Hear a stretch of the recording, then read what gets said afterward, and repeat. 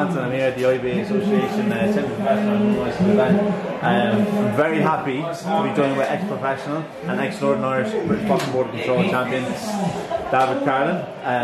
Dafydd, I have to ask you, I wasn't expecting to see tonight. Matty Kay was saying to me that you were going to be fine, but is this be something you've been regularly doing? Only I had one before COVID.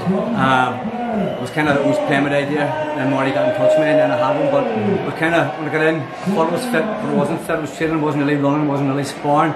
So I said I'd like to give it another bash, but next time I do it, I'd like to get fitter again. So you can see there a lot of ones coming to support me, to watch it and cheer me on. So they're the ones egging me on, make me kind of keep going at it, you know. So you know, the way I feel, I'm 43 and I still feel okay. The way it's only a number, you know, it's giving me an incentive. I was up near 15 stone, so it was, you know, and I've just now started training and bringing the weight down. So something like this here gives you the push to do it. Where before, when you're trying to feel, you go to the gym and have a rest and you're not doing it, you know. So this here's helped me push on a wee bit and get fit. And I'm enjoying it. I said this is my last one, but then I'm kind of going what he says. He's got like a prize fighter here in January, and I'm kind of going, make it a go. You know? I don't know, never say never. You know what I mean? It's just go with it and see what happens. You know. So you were 23 when you won the title, the Northern Irish title. Am I right? Yeah. 23.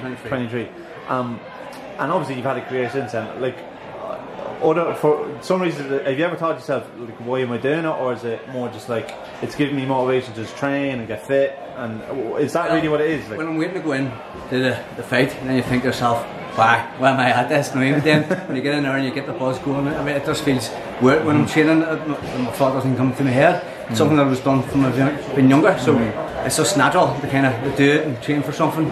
It's hard for me. It's hard not to train for something, you know. So I feel to train and to get fit, I always have to have that kind of goal there to do it, you know. Yeah. So I have, you know. So for me, that just keep me pushing, keep me fit, keep me young.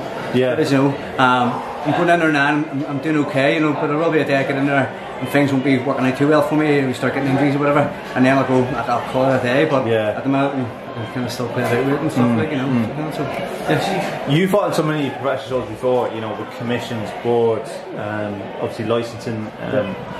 And how does it compare in terms of that? Like, because sometimes it gets a lot of flack on licensed shows, but like, I imagine you look like you had a lot of fun out there. Yeah, 100%. You're in a professional game. You're doing 3-minute rounds, and it's a full-time job. You're up in the morning, you're running, you're in the gym again at night. You're in there 6 days a week.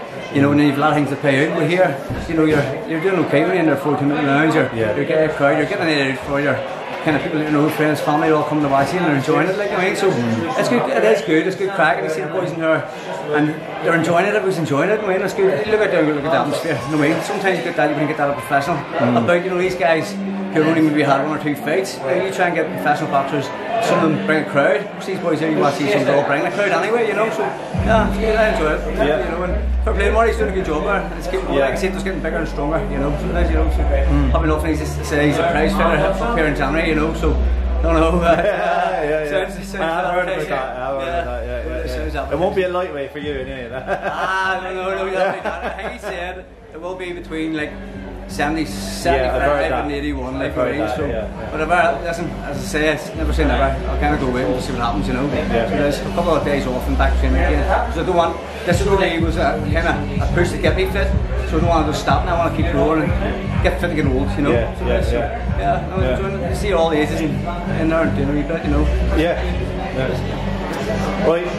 Well, David, I'll let you enjoy your night with your new IBA international belt. So yeah, thanks very much for your time. Thanks for talking to me. Thank you. Okay.